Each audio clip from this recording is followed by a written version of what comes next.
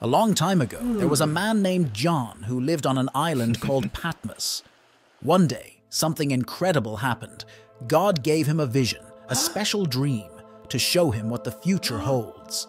John's vision transported him into a heavenly throne room, more beautiful and majestic than anything on earth.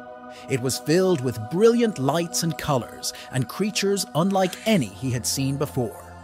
Right there in the center of it all was Jesus. The vision showed Jesus approaching a mysterious book sealed with 7 seals. This book contained the secrets of the future, and only Jesus was worthy to open it and reveal its contents to John. The first 4 seals were represented by the 4 horsemen: conquest, war, famine, and lastly, death. As the first seal opened, Conquest came riding on a magnificent white horse. He had a crown because he was all about winning, but not by fighting. He had a bow and wanted to fill the world with peace and truth. Yet, his path was not without resistance. As he rode forward, he found that not every heart was ready to be won. Conquest's journey was a vision of the struggle between light and darkness in the world. When the second seal broke, War rode in on a fiery red horse, swinging a big sword.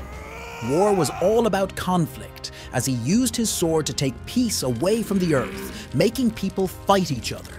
It was as if everywhere you looked, people were arguing and battling, unable to find peace. With the third seal, Famine arrived looking serious on a black horse. He held scales that showed there wasn't enough food for everyone. Every meal became extremely important, and the people were greatly affected by the weight of hunger.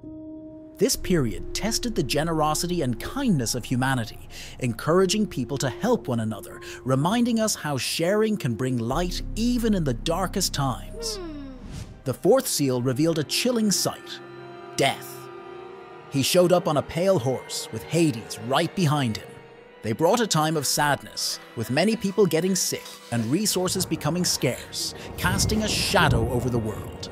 This time made everyone remember how important it is to care for each other and to make the most of every moment together, teaching us the value of compassion in the toughest times. When the fifth seal opened, John saw a sad sight. There were people who had stood up for what's right, but got hurt for it, their voices calling for justice.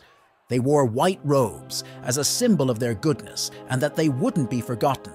This promised a time when doing the right thing would win, a future where truth and bravery shine the brightest. The sixth seal caused big trouble. Earthquakes shook the ground, the sun went dark, and the moon turned red, shocking everyone who saw.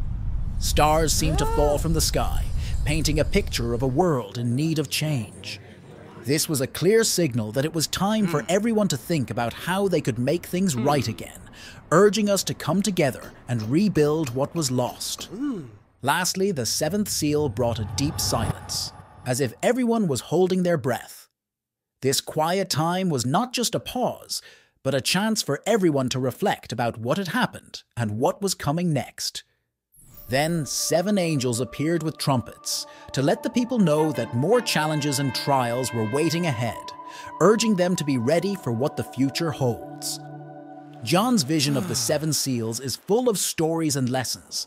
It's about never giving up, teaching us to stick together, believe in good, and keep looking for the light even when it's hard.